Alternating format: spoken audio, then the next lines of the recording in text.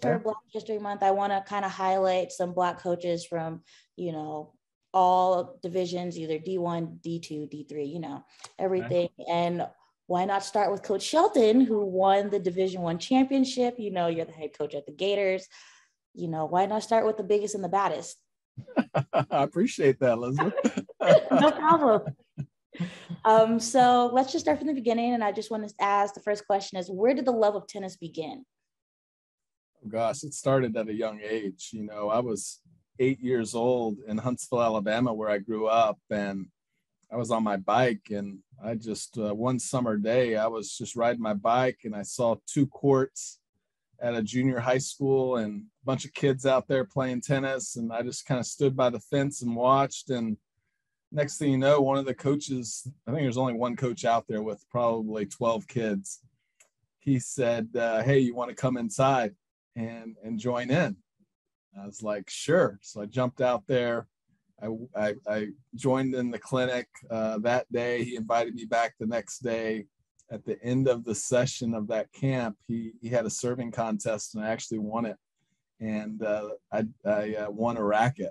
I didn't own a racket at that point in time, but I won a racket for winning the serving contest. They gave me a Jack Kramer autographed Wilson racket, and I was hooked.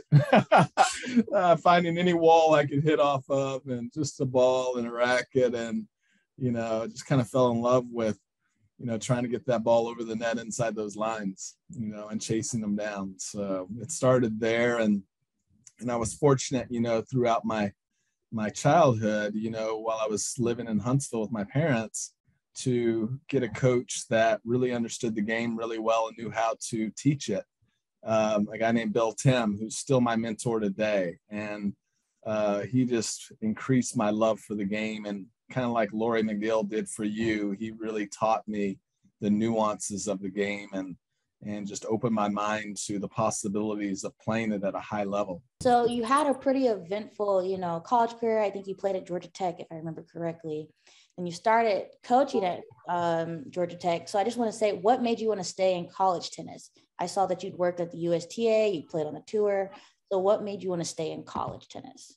Well, it kind of came after me. I didn't chase it. I got a call about 2 years after I retired from playing from a guy named Kenny Thorne, who's one of my best friends in life. And we played together on the team at Georgia Tech years ago. And he was the men's coach at the time at Georgia Tech, and the women's job opened up, and he thought I'd be a great candidate for the position. And I wasn't quite sure, getting into college coaching, doing it on the female side, not having a ton of experience in coaching in general, even though I'd been out there playing on the tour for 10 years and worked for the USTA for almost 2. To come in and be a head coach right away and be in charge of the program, that seemed like a tall task. But, the AD at the time at Georgia Tech was a guy named Dave Bryan, and he had a vision for both programs being successful and moving in the right direction. And he thought that I'd be the right guy to help with that vision and trying to execute it. So I ended up taking the position. I don't know that I was 100% committed when I took it, but within a year afterward, I realized this is exactly where God intended me to be. And there was just no doubt that I was supposed to be there at Georgia Tech, working with that program next to my best friend, and see if we could develop something really special. Sounds like you did. You had a pretty eventful run at Georgia. Now you're having a pretty eventful run at Florida. So I have to ask, what's the best part of being a college tennis coach?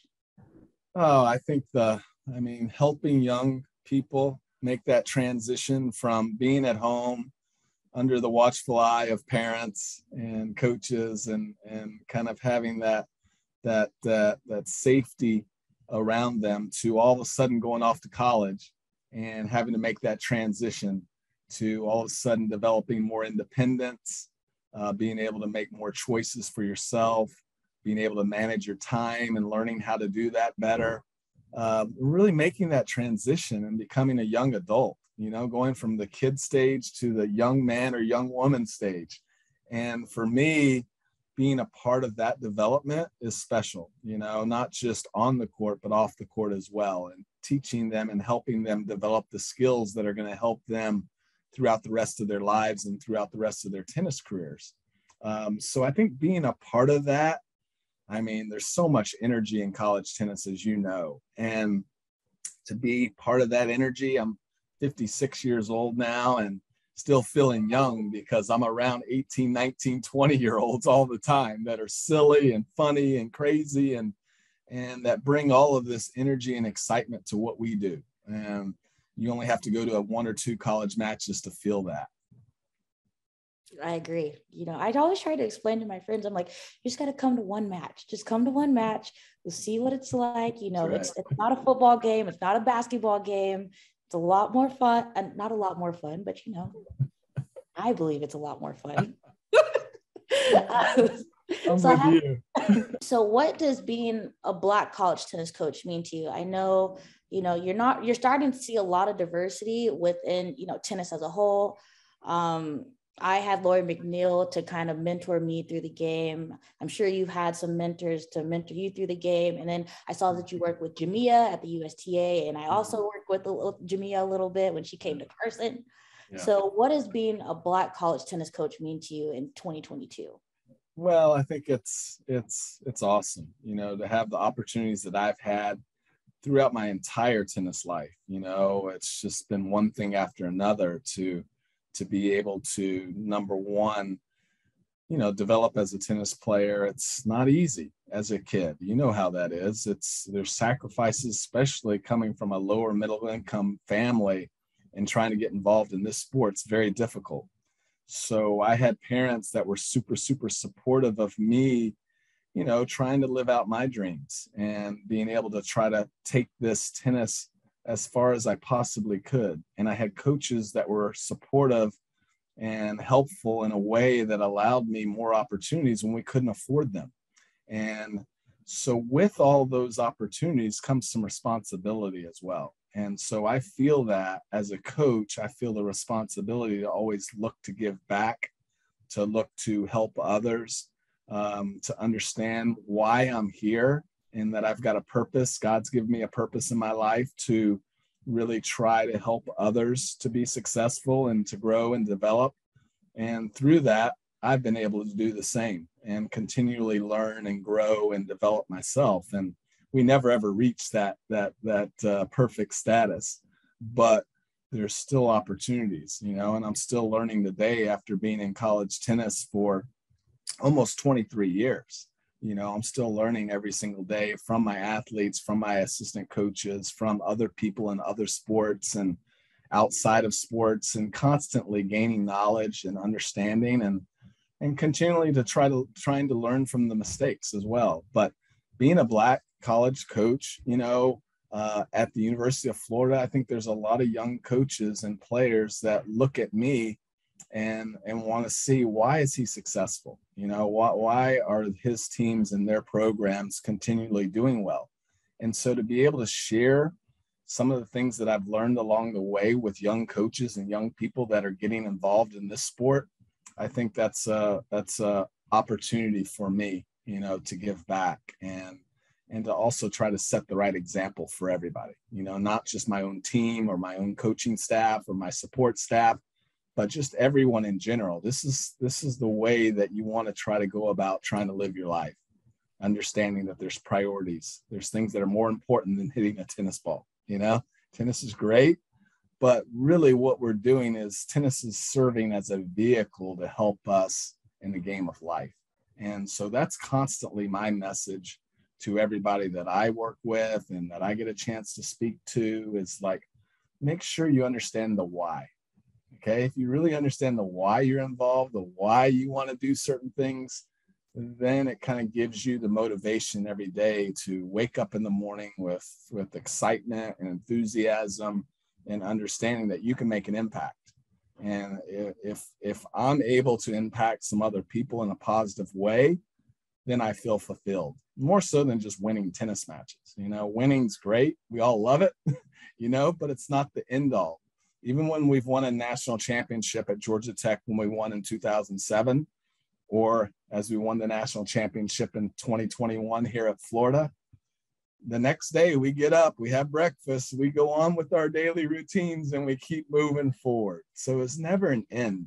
It's always just enjoying the moments, making the most out of each moment, learning from the failures and the success, and continually trying to keep moving forward and helping others to move forward along with me. And so, just a great opportunity, great responsibility. And just a big blessing to be in the position that I've been able to be in all these years.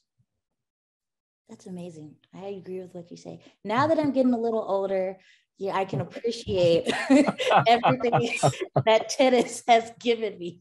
When I was like 15 to like 22, I was like, if someone would ask me like, you enjoy tennis? I'm like, I'm just out here hitting balls. I really don't know what is going on. Now that I'm 25, even last year I was 24, I'm starting to appreciate and see, all of the doors that tennis has opened for me, all the lessons that tennis has taught me, the connections. It's just amazing to see, all of that started from a little green ball. Yeah.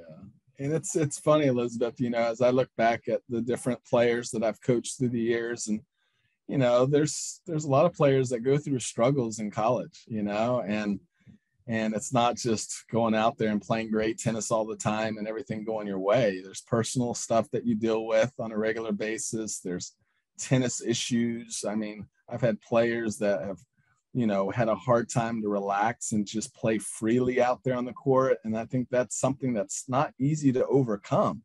And so it sometimes makes the game more challenging and not as much fun. And so, but for players to kind of learn as they go through and kind of get a perspective on things like you have, at some point, a lot of those players come back to me and go, I get it now.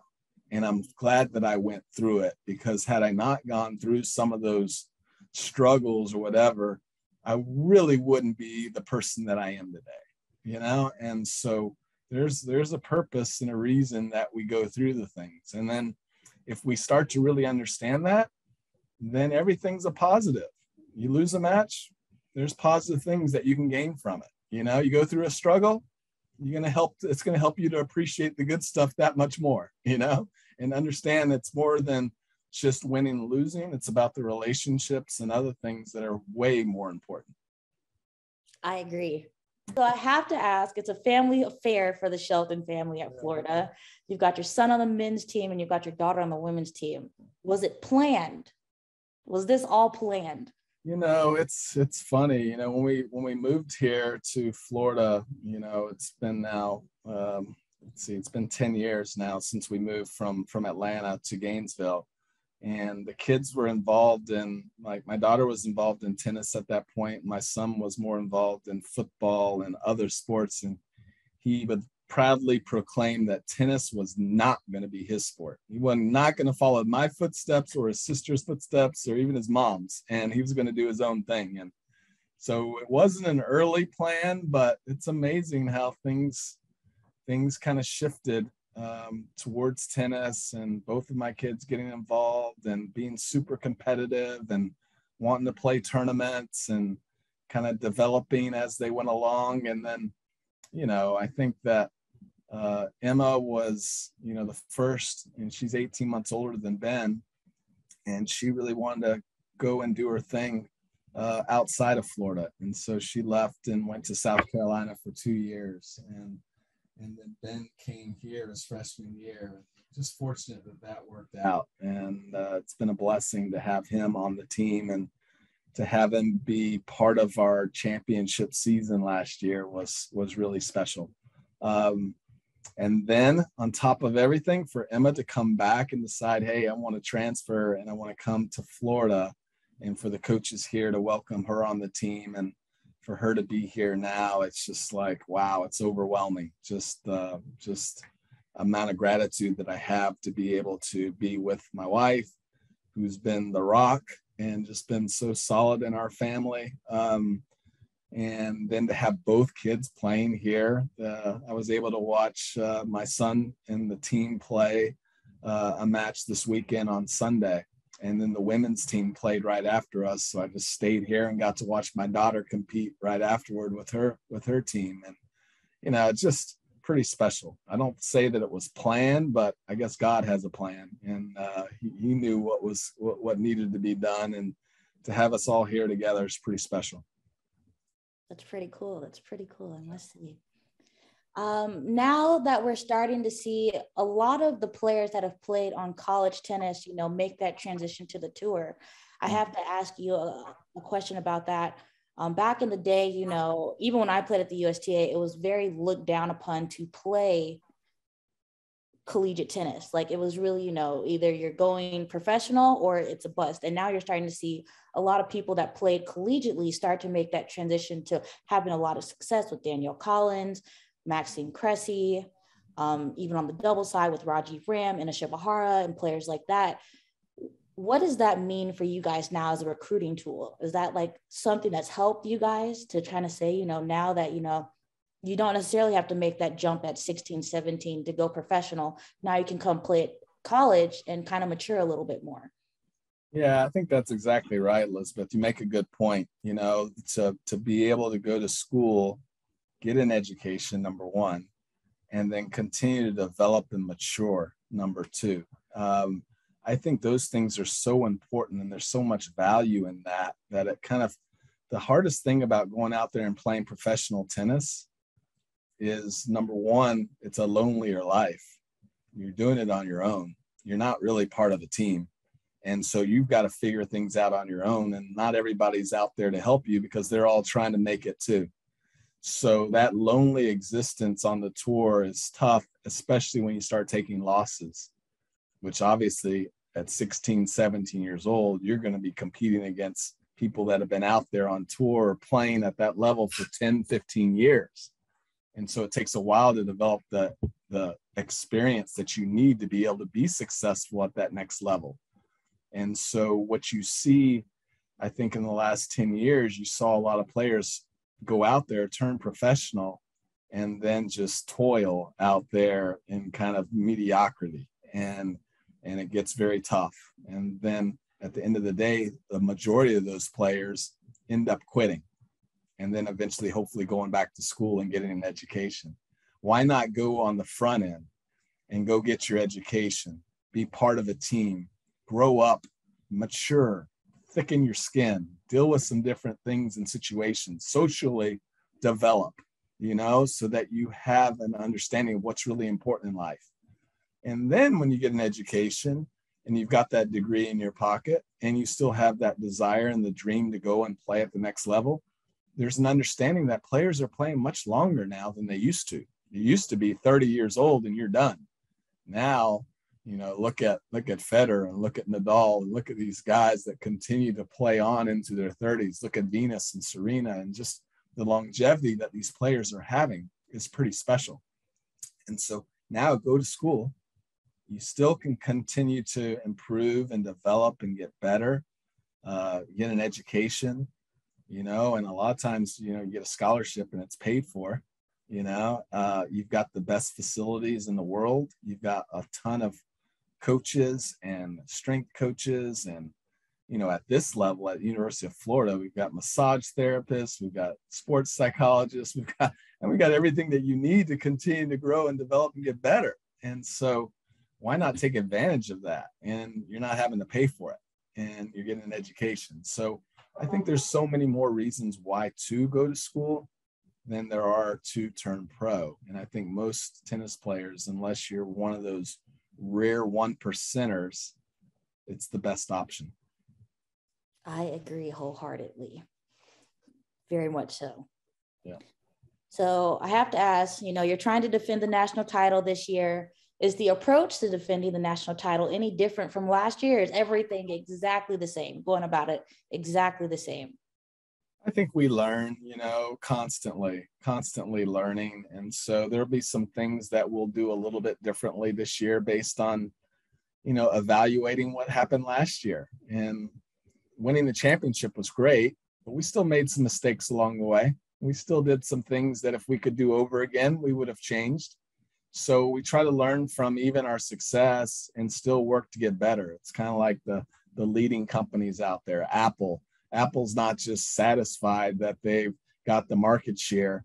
They're figuring out how can we improve that and keep getting better, because someone else is going to be working to get better, doing, you know, their R&D and improving their product and improving, you know, what they offer. And so we've got to continue to do the same thing, because there's a lot of teams that are getting better, you know. And so our approach in a lot of the ways is the same, as far as we want to work hard every day, but we want to have fun while we're doing it. You know, someone told me that, you know, when Billy Donovan won the NCAA basketball championship here at the University of Florida, and they tried to repeat the next year, that the first couple months they were miserable, you know, with the kind of the weight of the world, like, oh, we got to repeat. We got the same group back and we should do this. And every loss was magnified. The wins didn't feel as good. It was almost like they were supposed to do that. And I think his advice is make sure you continue to have fun.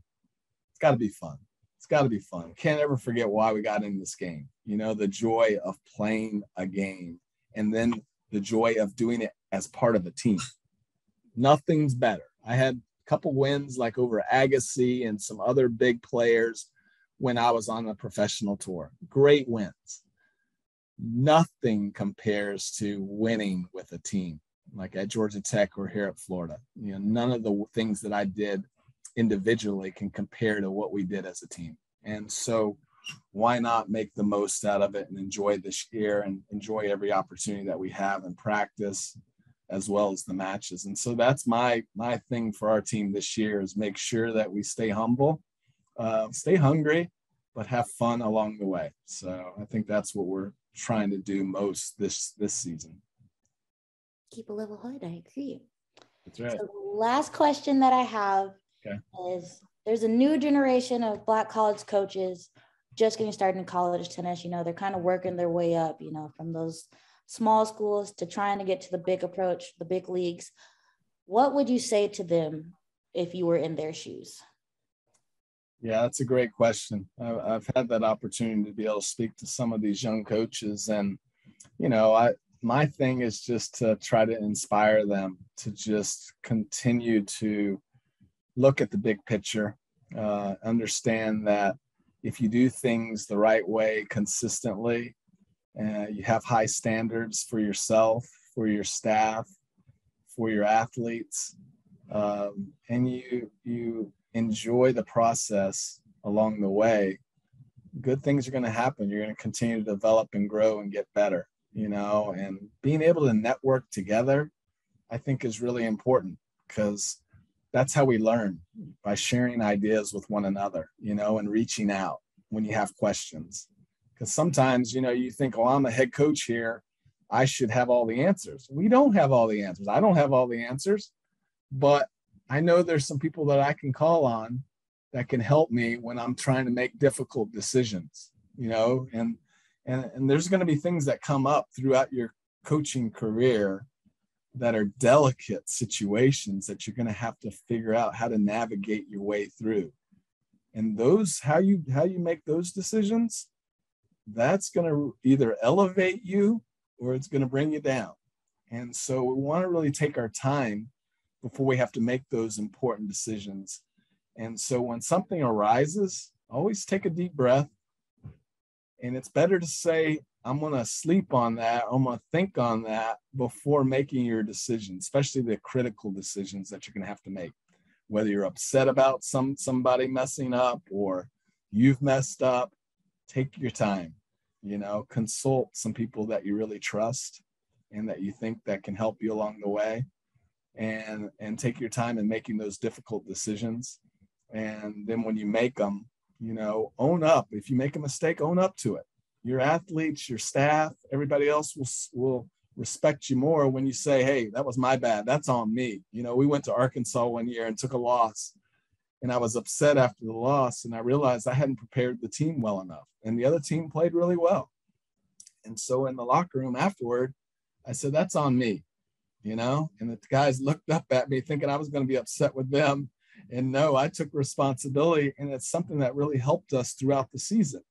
Because then they realized that, hey, it's not, you know, us against them. It's all of us working together. and we're going to make some mistakes. Part of it. When I went to Georgia Tech, I made a lot of mistakes, still making them, and it's whether or not you learn from them, admit that you made them, learn from those mistakes, and don't let them define you. Let your response define you, how you come back from adversity, how you come back from making some mistakes. We're all going to make those. That's just part of life, and so those are the things that I talk to young coaches about, trying to look at the long-term approach versus just what's going to get you through today or tomorrow or this week or this season, but always kind of look a little bit further out to say, is this going to be the right thing for our future? And so in today's world, it's like microwave everything, right? I need it now. And so it's like, no, calm down, be patient. It's hard when you're young, when you're 25, it's hard to be patient, but be patient, and good things, if you keep doing things the right way, good things will happen for you.